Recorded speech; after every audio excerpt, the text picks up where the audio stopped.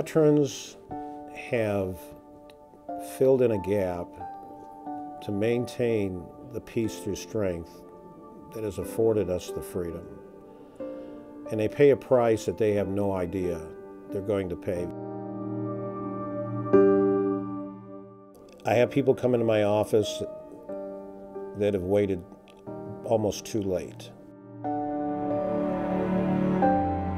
What we're trying to do is help people who don't know what they don't know because there's suffering out there.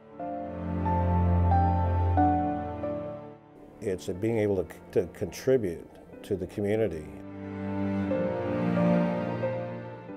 Its purpose, having a sense of value and self-worth. The value of your service is honored by these disability compensations, and they're recognizing your value.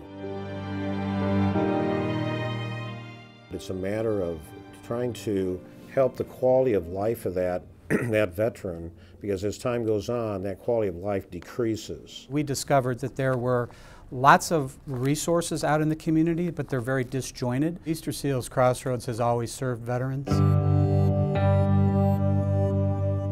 We made a conscious decision to expand and to grow services to veterans, and that was in response to the ever-growing need of servicemen and women returning home from active duty, and as they're reintegrating back into civilian life.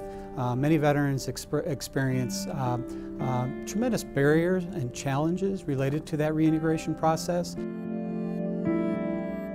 The Rally Point concept is a concept that we use here at Easterseals Crossroads that brings resources and information to the veteran where they are and when they need it. Many veterans bring very positive worker attributes to the job site.